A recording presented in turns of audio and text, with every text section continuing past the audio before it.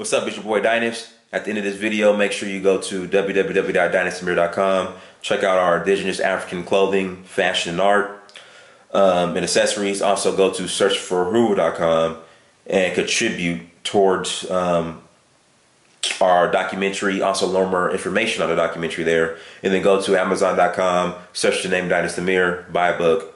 I made them affordable, so buy one. Wanted to shoot this video on how Fubu has exploited black people these last 20 years. And the reason why I say that, if you listen to the interviews done by Damien John, now he's saying that Fubu never meant for us by us, or for black people by black people. But when Fubu was in its infancy, when Fubu was being blackballed by white department stores and not being allowed to be sold in white department stores, when Fubu, when they would go beg black entertainers to wear their gear so they could blow up, you know, they were rolling with the narrative as far as for us by us means for black people by black people. But now, since Damien John has, I guess, is trying to cross over. You know, he's on Shark Tank now. I think Fubu even sold. And I think Fubu is very popular in Japan. Now he's trying to change the narrative or the story to that it never meant for us by us. But when Fubu first started, and again, when Fubu was being blackballed by white department stores, when Fubu was, you know, approaching black entertainers like LL Cool J to wear their gear so they could blow up, they rolled with the for us by us narrative.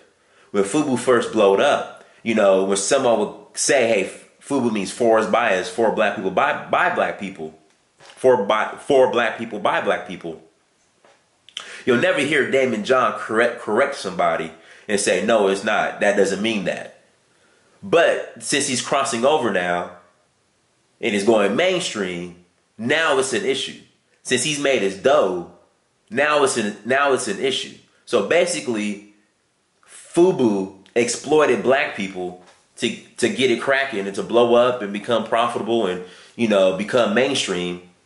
But now since it's already mainstream, it's no longer he no longer needs black people and is no longer for us by us. And the reason why I wanted to shoot the video, again, partly because I guess Damien John is engaged or married to a white woman. And a lot of people have issue with that, which me personally, I don't care. But I'm not surprised, because him marrying a white woman is now his official, it's like the icing on the cake or the cherry on top of him officially crossing over and going mainstream.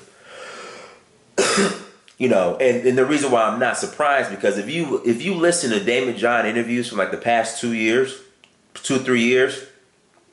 he makes it a point to correct anybody that says, if they say that Fubu stands for us by us, he makes it a point to correct them and say, no, it does not. It means the culture.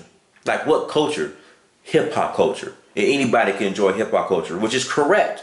But again, Damien, why weren't you saying that, you know, 20 and 25 years ago, when these white department stores weren't allowing you in their stores? When black people supported your ass, why wasn't you saying that then?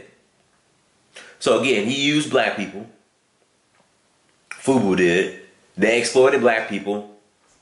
And now look, he's blown up. He wants to go mainstream. He wants to cross over. So he no longer needs us. So Fubu is no longer for us by us.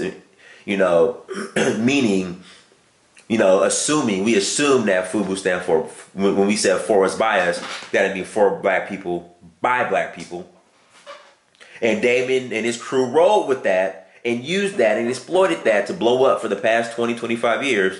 But now since they blow it up and, you know, they profited from it and they're all rich and they got money, yeah, it doesn't mean that. It never meant that. But why didn't you say that 20, 25 years ago, Damien John, and the other owners of Fubu, who you never really hear from? You only hear from Damien most of the time. You never hear from the other owners.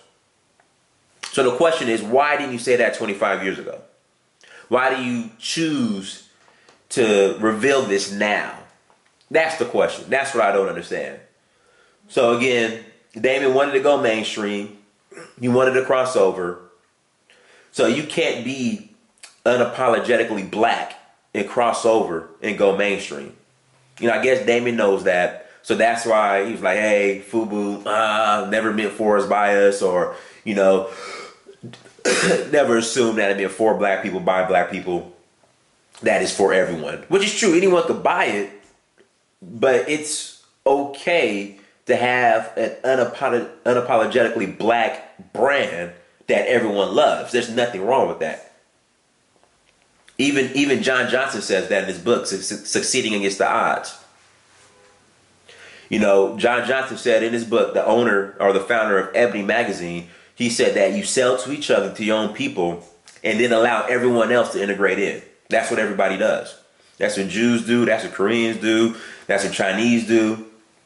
You create a market for your people. You sell to your people, and then you allow everyone else to integrate in. And I was under the assumption that that's what Fubu was. That Fubu was an unapologetically black brand. But per Damon John, it never was. But again, he rolled with that, and he exploited that to become rich, just to tell us that, the past 20, 25 years when I was building the brand, and again, white department stores blackballed us, and we had to go to black entertainers to wear our gear, to market our gear so we could blow up.